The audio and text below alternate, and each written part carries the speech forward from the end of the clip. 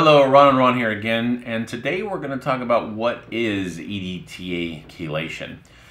Chelation therapy is a treatment that uses a compound such as EDTA to bind to and remove toxic heavy metals like lead, mercury, cadmium, and others from the body. Your body really doesn't have a true mechanism to eliminate toxic heavy metals, so a chelating agent is necessary.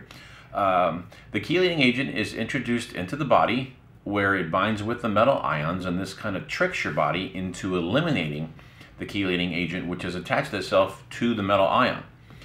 EDTA really is the chelation agent of choice. It's been around it's because it's been around the longest. It has the longest track record of safety and effectiveness.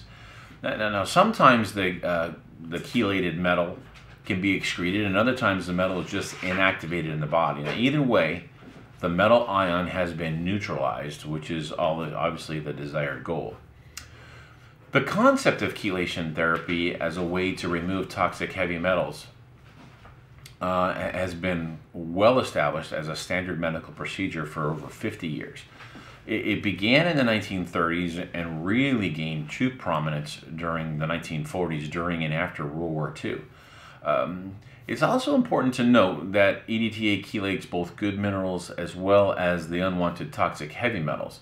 So we also recommend anybody on chelation to be supplemented with a high potency mineral formula to protect against mineral deficiencies.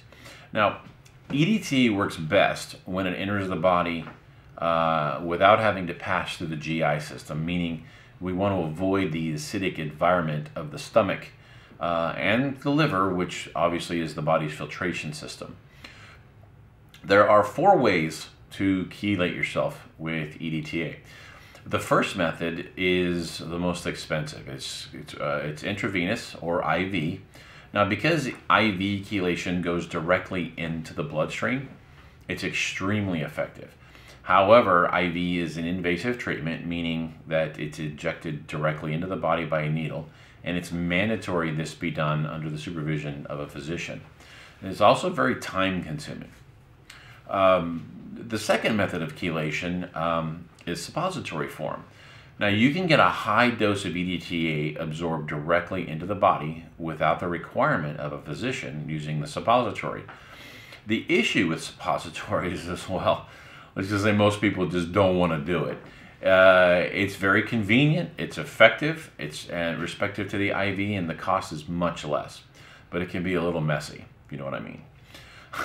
The third option, which is rapidly becoming the method of choice, is topical. Now, topical EDTA is absorbed through the skin, it bypasses the GI tract, and it goes right to work. Topical EDTA is easy to use. The dosage is low enough that it can be used safely every day, or even twice a day. It's also very family friendly.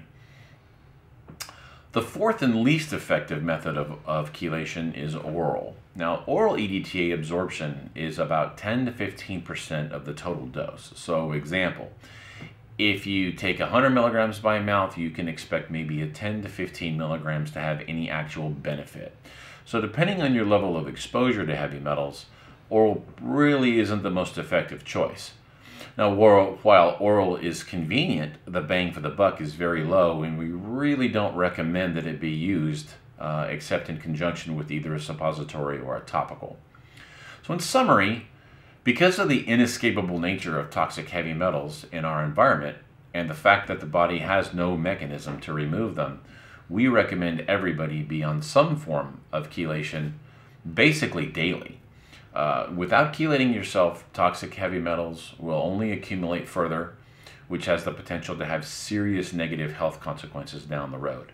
So whether you use a topical or suppository, you're doing something positive for yourself. So get the lead out.